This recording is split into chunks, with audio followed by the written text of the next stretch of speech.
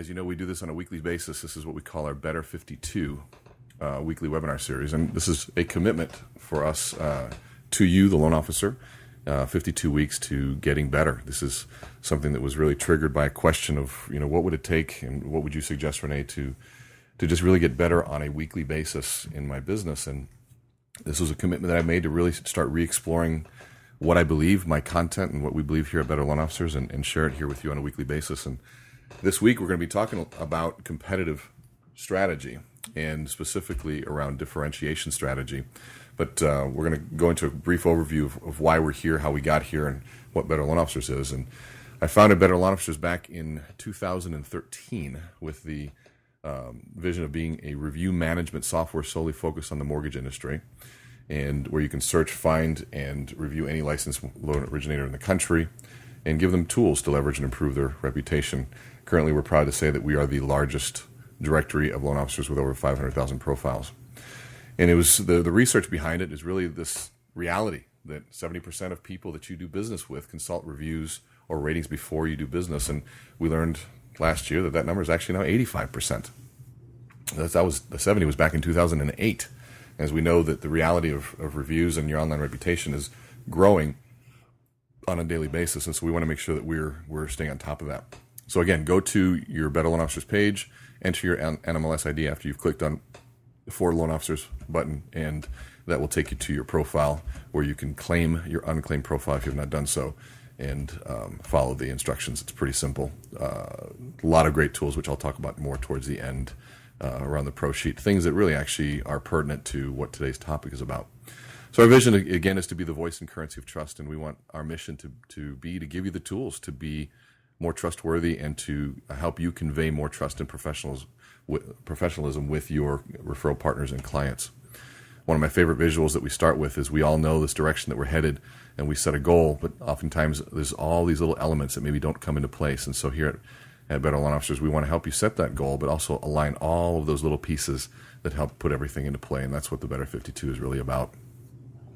We've talked about the 6 money-making activities, so I like to just kind of put those back into play every time we talk. This is if you haven't been on the first session of our first session on fundamentals of selling, please go back, or professional selling, please go back and listen to that, because this whole process is really coming together over these 52 weeks. And so remember this slide. This is more of just memory, because I know a lot of you have been here before and do that. So this week 10, differentiation strategies. This is a fun one, because I don't get a chance to talk about this too often. This is something that affected me years ago, and something that I got involved with years ago. And it is something that became who I am, part of how I think, what I do. And it is something that isn't as prevalent, and sadly, it's just not as prevalent as it should be in the mortgage industry. And so this is fun, going to be able to talk about this here today. So this quote is something that it really is the backdrop, and I ask people all the time to define what does differentiation mean to them. And I always get this concept of, what's to stand out. And I said, if it was to stand out, you could wear a clown suit and you'd stand out, but would you get any more business? And at the end of the day, this is the best definition I've heard, because it has withstood every question that I've ever faced. And it's to differentiate is to persuade people to consume or purchase your product or service without having to lower its price. Think about that for a minute. Most people will say they have a differentiation strategy, while at the same time they're lowering price, giving concessions. Take an honest look at this, and you'll hear this from me all the time, is to take a really hard, honest look at your business. And if you have had to lower your price or give a concession of some sort, you have not fully differentiated, and there's still more that you can do. Now, I'm not saying that you never do that, but this is one of those questions that, if you can think about it from this perspective, it will only make you better. Reality, though, has to be faced.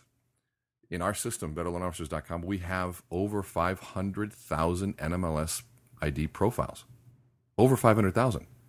And of those, we are assuming around 300 to 350,000 of those are producing loan officers. That means you are in a crowded space. I mean, you are in a highly, highly crowded space.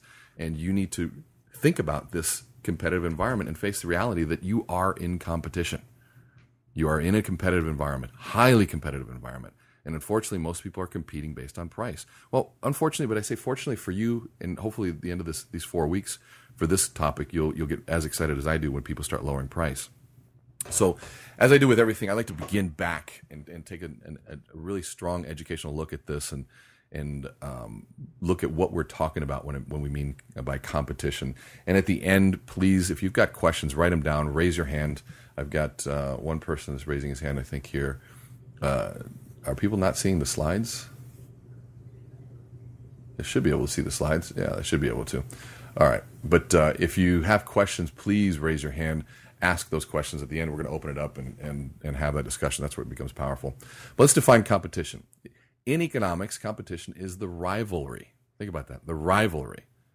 We always think about where's the rivalry in sports and everything else, but in business and economics, it's the same thing. It's a rivalry among sellers trying to achieve such goals as increasing profits, market share, and sales volume. Hopefully this sounds familiar in terms of what you're trying to do as well. By varying elements, the elements of marketing, the marketing mix, price, product, distribution, and promotion. So that's a definition you'd get straight out of a textbook. And those aren't real exciting, but the reason for all of those words is very real. Whether you decide to face the reality of this definition or not, I can't decide that for you, but you have to stop and face and say, what does that mean? Who are my rivals? What's going on? How am I competing to try to increase my profit, market share, and sales volume? What does price, product, distribution, and promotion mean to me? All those questions are things that you need to answer. And so I always like to ask, are you ready to compete? Are you fully prepared? Is your business prepared? Is your mindset there to compete? Because if you played a sport, you had to get yourself mentally ready every single day. You had to practice. Put in the hours, the sweat, lift the weights. Are you doing that right now for your business? If you just get up every day and you go to business and hopefully business comes in and you hand it over to somebody and it gets done and you're doing okay. And that's the challenge with mortgage. It's easy to do okay, not trying real hard. But are you doing the best that you can? And are you really truly looking at this from a competitive environment? And if you're on this call, you're already ahead of the game because you obviously think from that perspective of training. This is like going to the weight room. Middle of the day, we're going to give you a short workout. I'm going to start shortening these sessions up too, because I think an hour every week tends to be a big commitment. So I want to get to the point on these fast and give you short snippets with some homework at the end of each one of these. So the reality is, if you're not ready to compete, your competition has already begun. They're competing. They're thinking about ways to beat you, to take your clients. They're thinking about when you go on vacation, how do they take a referral partner? How do they outperform you, outpresent you, outclose you, outservice you? They're thinking along those lines, and you also need to be thinking along this way of how do I compete? And so that's the next question.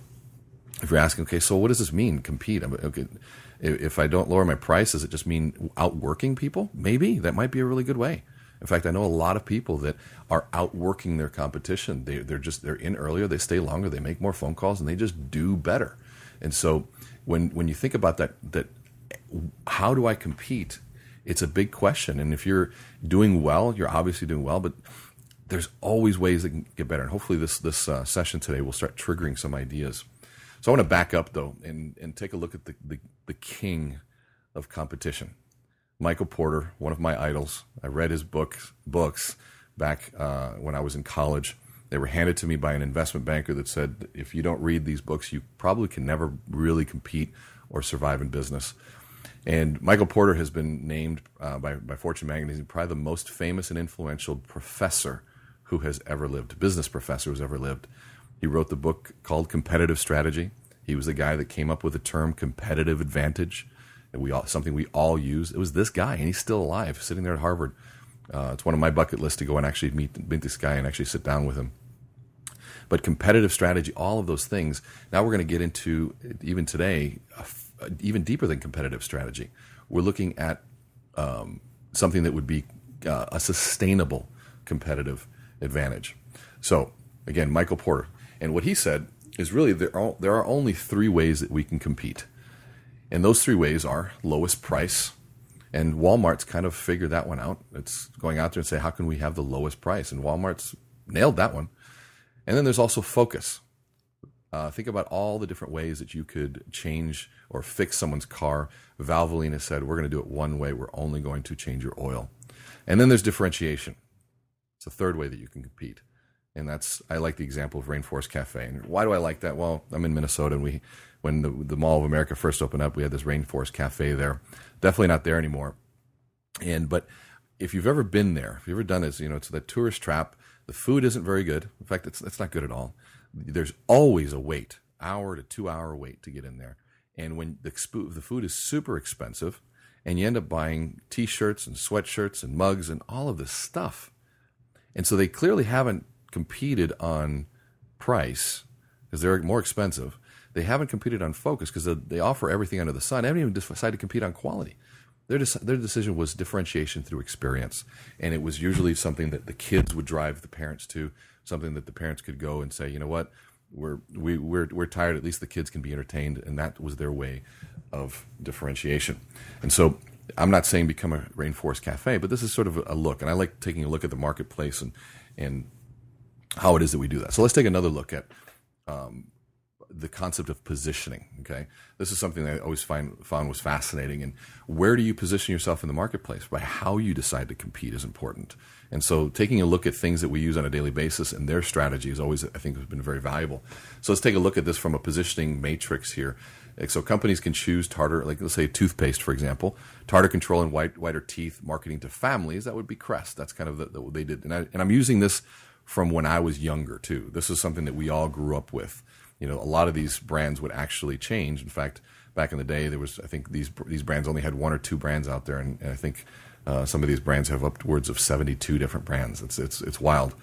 But Aquafresh chose the position of we're going to be fun, 3 different colors, and we're going to go after children, right? This was something that back in the day, Aquafresh had just a grip on that marketplace, and now there's a whole section on just kids toothpaste. And Close Up, if you remember those commercials, 2 very attractive people making out, rolling around in the grass, they decided to be sexy and to go after adults, and especially single adults. And so very different, but these were choices of how they decided to position their brand and how they decided to compete in the marketplace. And the more you take a look at this, and I stress this to all my clients, is not just be a student of what's happening and what you're learning, but be a student of your experience. There's so much that we can learn when we just stop and pay attention to how we are being sold, pay attention to how we feel when we're being sold, when we're being pushed away, when we feel like we're not being sold. Pay attention to that stuff. And so in the grocery store, pay attention to what's happening. How are these people competing? And we're going to end with this question, of course, turning all these questions back onto ourselves and how it is that we're competing. When I owned a mortgage company I was a co-owner of a mortgage company back in 2002, I think it was. We used to use this buy referral only, I think gave us this. We were big fans of buy referral only. In fact, at the time, our mortgage company was referral mortgage. It was legal at the time to be called a referral mortgage. I don't think it would be illegal anymore. But we would use this piece as part of our presentation, our client presentation, and as part of our realtor presentation. And it was simple. Probably something you've seen before, but we executed this thing every single time. And before we would talk about price, before we would talk about anything, we would have this conversation around how we compete and where we see ourselves. And whenever you get a mortgage, this is how we would present it. There's the process in which you get a mortgage, and there's also the product that you buy. And what you'll find sometimes is that the process was below satisfaction, and maybe you were even dissatisfied with the product. You'll probably never use that service again. But then sometimes the process meets your expectations, and maybe you were satisfied with it. You'll be a one-time customer, and we love the example of Applebee's. There's nothing like, you never say, well, I just, this huge celebration, I just, got a huge promotion, let's all go to Applebee's. That's probably not what you hear. This is that place that meets your expectations, and you're satisfied with it, so maybe you'll go there. For some reason, my 2 boys love going there, so I am forced every once in a while to go there. I try not to. But then there's a process that exceeds your expectation, and you're absolutely delighted with the product. And that's where we create this concept of a raving fan advocate. And that's what our choice, that's what we want to do. So this is a way to take differentiation and make it explicit. I always tell people is not only choose your strategy and be clear about it, but also make it explicit. Talk to your clients, talk to your referral partners, your realtors. Tell them over and over and over and over what you're doing to be different. Tell your team members why you are different. Remind them at every meeting, are they doing these types of things that fit your brand? Because when you're presenting something, your brand is a promise. You're saying, we promise to be this way. And then you have all sorts of people that work for you that are your promise keepers. Are they keeping your brand promise? So these are questions to to ask, and this is a very simple tool, and well, Brian, we can probably make this visual available for people that don't have it. We can make it available for those. We'll probably just send out an email, or if you send something out for us. But we would probably ask that you at least claim your profile with Better Loan Officers to do that. So next piece, I've seen lots of companies. They compete with this word, world-class service. Now, I did this search. If you can even look at the screenshot, because I like to keep it. Look at the old Windows version at the bottom here, how long ago this was. Okay. And I did just a search of world-class service in Google. This was when Google was still pretty new. And what do you see up here? 394 million responses. 394 million. And so part of the challenge with differentiation is your difference actually any different? And has world-class service been overused? Yes. Does it mean you cannot use it? Absolutely not. You totally can use it. Absolutely you can use service. The question and what will make it different is how well you deliver on that service. How well you deliver on that service. And so you have to move beyond just talking about it into actually being able to deliver upon it, and being able to convince people that that's what you do. And so when we had this, we actually used this in our presentation. And we used it and we said, look, everybody's saying this, but let me tell you, and let me show you what we mean by that. And everything that followed fulfilled the promise of how we ran our operations, how we did things, how we communicated, the 88 touch points and what we did. All of that fulfilled the promise, and now world-class service meant something to them. And so what I say is be careful what you use, but if you use something that is cliche or if you use something that is overused, make sure you qualify that. Show and tell the story behind it. And I think that goes back into even the framing effect that we talked about in our last month's piece. If you didn't get a chance to listen to those, go back to our site and look at some of the past webinars. And it's because all of these things are tying back together each time we do this. They do build upon each other. So make sure you do go back and get that. So can you use it? Yes, you can, but make sure that you know how to tell the story better than somebody else. So we talked about competitive advantage, and please forgive the ugliness of this slide because I stay true to where I got it from, and I was going to recreate it, but I really do want to give credit to where it came from. But what we're talking about, competitive advantage, is that way of standing out from your competition. But the reality is what we're looking for is a sustainable competitive advantage. That's something that's not replicable, that lasts and stands the test of time. Lowering your price is not sustainable. Technology isn't even sustainable because somebody can write a check to do it. How you market is not sustainable because somebody can write a check and copy you. So you have to ask yourself, what's my competitive advantage, and is it sustainable? So here's a great view of distinctive capabilities, usually not replicatable or replicable by competitors. There's tangible ones and there's intangible ones. And you see the tangible ones are intellectual property rights, exclusive licenses, and statutory monopolies. Guess what? There isn't a single one of us here that can probably claim any of these as something we can compete with. Sadly, there aren't many of these left. Now, there are intangible ones. Things like a strong brand, strong leadership, tacit knowledge and skills, things that you do better than others. I know people that focus on like 203K loans. I know one person in Florida that focuses on the mortgage credit certificate, and he's killing it. I know that doesn't work in every market, but he found something that works for him, and that helps him stand out. I know another individual that focuses on doctor loans and doctor loan programs, one that focuses on financial advisors, and they kill it. Things like teamwork, organizational culture, business processes, partnerships. All of those pieces are definitely sustainable. But the question is, do you have them, and can you tell the story? Because I know a lot of companies that have this stuff, but they don't know how to tell the story. They don't know how to get people to actually see it and believe this. And so I got a question from Bob. It says, you're not seeing the title screen. We have hit play. I think everybody else can see the slide, so I think that might be something on your end, Bob. I apologize about that. You'll be able to see it in the recording for sure, and so I'm not sure exactly what to do about that. So maybe there's sometimes different screens that show this, but we did definitely have hit play. Maybe try logging out, logging back in, and hopefully that'll work for you. So going back, sustainable competitive advantage. Those things are pieces that This is also good to understand, reproducible. These are the ones that are replicable: technical capabilities, financial capabilities, marketing capabilities, knowledge, non-exclusive licenses. These are things that people can go out and get. So I want you to start thinking not only about what's my competitive advantage, but what is my sustainable competitive advantage. All right. So now, a lot about theory, a lot of concepts. So I want to do some case studies here, and I want to show you some examples of what have been done out there in the world, and then I want to tie it back to what can we do here. So we're going to pretend that we are starting 4 different companies. Okay, we're going to compete in 4 different marketplaces, and these 4 marketplaces are very highly saturated. They're very, very.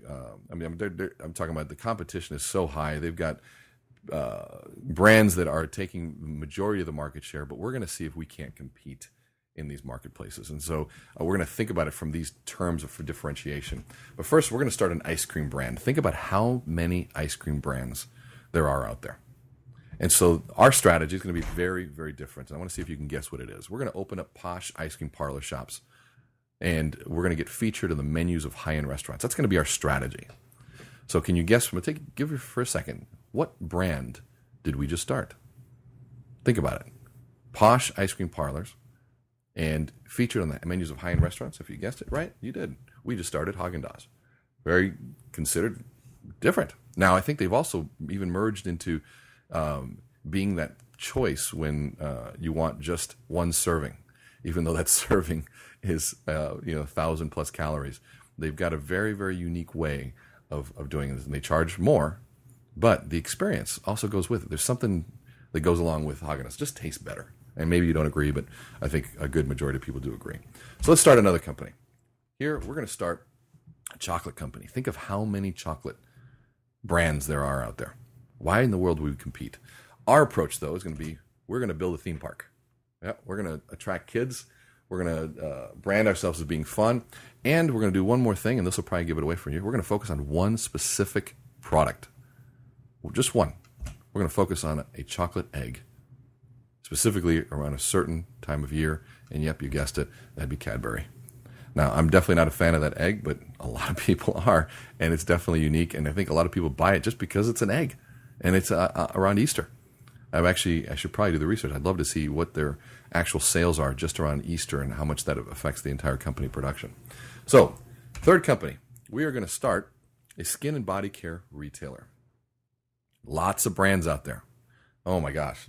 Everybody's got their own lotion and potion out there, but we're going to do this very differently. We're going to support environmental and social causes. So think for a minute. Who might this be?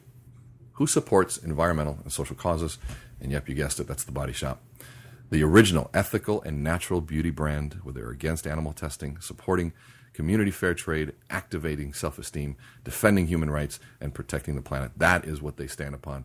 That is their differentiation. That's how they like to look at it. And again, my favorite one, though, this last one here, is we're going to start a circus, and you probably can already guess this one. But here's what's fascinating about this study, about how this particular group did this. They decided to compete by doing several different things. One is they said, we're going to eliminate star performers. We're going to eliminate animals, and we're going to eliminate aisle concession sales. And we're going to make it way more expensive and hold it in a parking lot. Who is this? Obviously, Cirque du Soleil. So now, think about it. Ringling Brothers or Shrine Circus, you've got free tickets in one hand, and you've got $100+ tickets in the other hand. Where do you go? Most of us go to Cirque du Soleil because of the experience. So think about that. This case study was highlighted in a great book called Blue Ocean Strategy. And Blue Ocean Strategy is I think, probably the second best, and probably more of my favorite, even though it's still pretty technical. Very exciting book because it talks about a blue ocean as compared to a red ocean. And a red ocean is a very highly, imagine a lot of boats out there, and they're slashing prices and slitting each other's throats with cost. And so there's so much blood in the water through competition. That's the red ocean. But a blue ocean is an uncontested market space. It's somewhere where nobody decided to play. No one's out there doing it. And it's blue. Opportunity is endless. And so the way that they did that is they have a process where they answer 4 questions. And we're going to go through that next week, specifically those 4 questions and how does that apply to my business. is how do we eliminate? Or what are the things we need to eliminate? What are things that we need to create? What are things that we need to reduce? And what are things that we need to increase? Those 4 questions and those 4 quadrants are the beginning of that competitive advantage, that strategy of how you can begin to compete. And they did it beautifully. They eliminated star performers. Why? By having no star performer, they could run shows worldwide simultaneously. Having a star performer was not scalable. They eliminated animals. Why? Because there was the costs and fighting PETA and the risk associated to having animals and the upkeep was too much, because the circus wouldn't be functioning and they'd still have to keep track of these animals. Aisle concession sales. One, they felt it was tacky. It wasn't an experience. It wasn't a night out. And then lastly, making it more expensive. So it felt all of a sudden people were committed to it and it was worth it. They also increased the volume of the music. They added live performances, increased the excitement level. They reduced their cost. How did they reduce their cost? Instead of having to rent out the entire stadium, they just hold it in the parking lot. They put it right there in the parking lot. So ingenious things, when you start thinking along those kind of lines, start really making us think differently. And I'm a big proponent of looking at other industries for driving trends. The mortgage industry is notorious for looking only within itself. And I love to look outside of the industry. What's happening outside? What's successful there? And how do I bring that to be successful here where I'm at? So with that, I want to leave you with some homework and then open this up to some questions. And the homework is pretty simple, because I want you guys to think about this as really some tangible things that you can take away. And the first thing, I want you to take an honest look at your business. And I want you to answer 3 questions. How have you decided to compete? If you find yourself that you're lowering prices and your concessions and things like that, and you're trying to be the lowest cost provider, are you trying to be the Wal-Mart? And if that's the case, that's the case. That's how you've decided to compete. And you know what? Then I'd say own that and be the best at it. Find the best place that offers the best pricing and constantly beat your competition. And if you do it often enough, that's great. But don't get confused in trying to differentiate it and be the lowest. Now, if you can do both, that's pretty awesome. Not many people can do both. Now, so the next one is what makes you different? Sorry, it says them. It says what makes you different? And what is your reputation in the marketplace? What would others say about you? What it makes you different? And what would others say about you? And if you really are serious, because I know some people my clients that I do this with, we go through and we ask realtors, survey them, what is your honest take on XYZ company? I have other people secret shop and say, hey, I've heard about this. Can you tell me a little bit more about this individual? And they get an honest look. And they don't do that because they want to retaliate. They don't do that. And they definitely don't take it personal. They do that because they want to get better. And so I'd ask you, how have you decided to compete? What makes you different? And what is your reputation in the marketplace? Second piece that I want you to do, I want you to define your top 3 competitors in your market space. Who are the top 3 people, or maybe it's 3 people you compete against, or 3 companies that you compete against, or maybe it's 1 company and 2 individuals. Whoever it is, I want you to define your top 3, and I want you to go through the same process. I want you to analyze objectively, okay, how have they decided to compete? What makes them different? And what is their reputation in the marketplace? Now, this is not easy because a lot of us go into our competition ready to poke holes in everything that they're doing. There's no value in that. The value is taking an honest look and saying, man, what makes these guys awesome? And really taking a look at it, being really curious about it and understanding it to the level almost as if you wanted to work with them. But to really understand it, stand in their shoes. Is it technology? Is it the way that they present? Is it their work ethic? What is it about them that makes it so much better? Or what makes it about that allows them to compete? So now, as you go through those, I want you to think about that and then analyze those elements together. And then come back next week and we'll take it to the next level. So, what I'd like to do here is open this up to questions. And those of you, again, the awkward webinar reality sometimes is we open up things to questions, and you've been multitasking, so I'm going to give you a minute to kind of come back and start thinking about what does this mean to you and how can you apply it to what's going on. So I'd like, again, asking what questions would you have, and as you have those, I'm going to keep a track of the hands that are being raised in there. Click that button, and we can unmute you. But I'm going to go into sort of really what the Better Loan Officers value proposition in terms of how did we decide to compete. Again, if you have questions, please raise your hand. We looked at things like having our own verification or verified stamp. We want this piece to be the known product. We wanted to differentiate through a story. That's why you hear me talk about ethos and you hear me talk about Aristotle. All right, Rick Grant has got a question here. It says, in your experience, Rene, what have been the best differentiators for loan officers? Big question. In fact, Rick, I'm going to unmute you because I think that's a fantastic question. Now, if you guys don't know Rick Grant is, in my opinion, a legend in this industry and somebody that has, let's see, are you unmuted, Rick? I'm here. You're awesome. All right. Well, great to hear from you, man. Hey, thanks for the webinar. This is great information. But, you've already said so many loan officers out there. What's a starting point? I mean, can we have like a group of differentiators that you have seen out there that have been effective? Are there, what's going to ring true for the borrowers that these guys are trying to capture before their competitors? That's a great question. Here's how I've looked at it. Let's combine back the previous webinars that we've had. Everything that I'm trying to do in this Better 52 is about creating those competitive advantages for loan officers. The reality, and if you go back to even those 4 examples of those companies that I gave, we talked about Haagen-Dazs, Cadbury, The Body Shop, and Cirque du Soleil. What people don't realize, all 4 of those companies have something in common. What they have in common is none of them are companies out of the United States. So none of them have the same way that they can advertise through TV and everything, because people outside in European countries don't watch as much TV. So they can't take the same marketing approaches as some of these other companies. And so they had to think very, very differently. Mortgage loan officers have to think differently too, because you don't have the budgets as somebody else. So I look at this as saying, how can we get back to something simpler?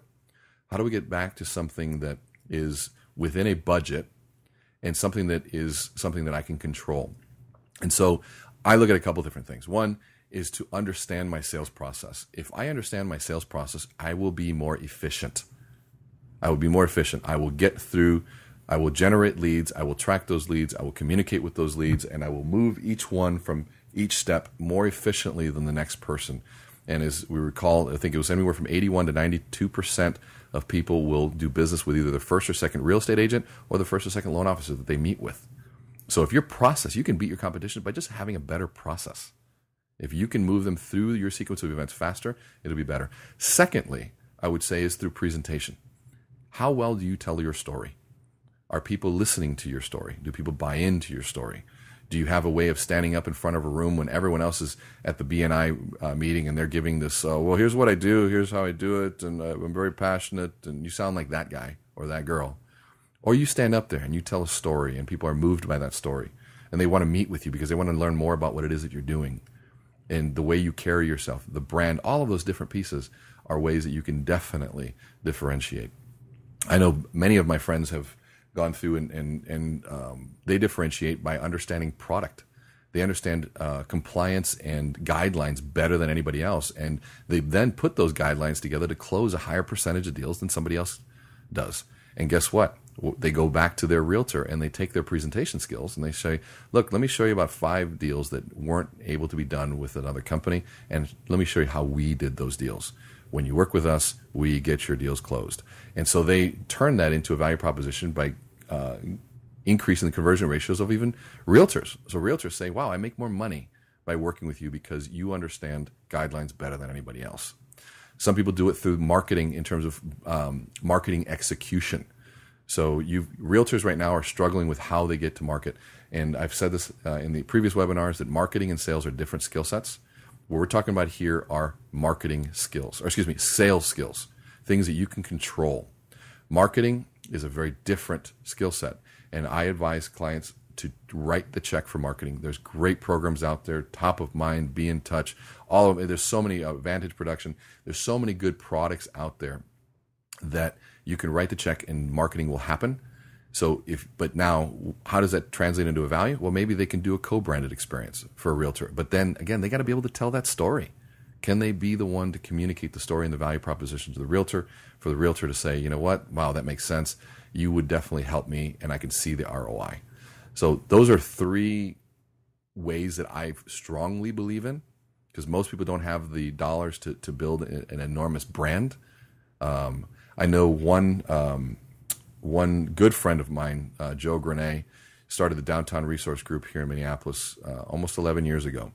And when he came to me, he said, I want to focus just on downtown condos and lofts. He wants to just focus. And I looked at him, I said, wow, you've got courage, man. He goes, yep, I'll say no to anything that's not a condo or loft. That was 10 years ago. He built a company, has 8 real estate agents that competes for first place in downtown Minneapolis. He's competing or fighting for first place with another company that has 350 agents. He's got 8. Why? Because he focuses. If he doesn't have nobody on his team, nobody anywhere does anything outside of downtown condos and lofts. And it's powerful when people can get clear on that kind of thing. So, Rick, does that give at least some thoughts there?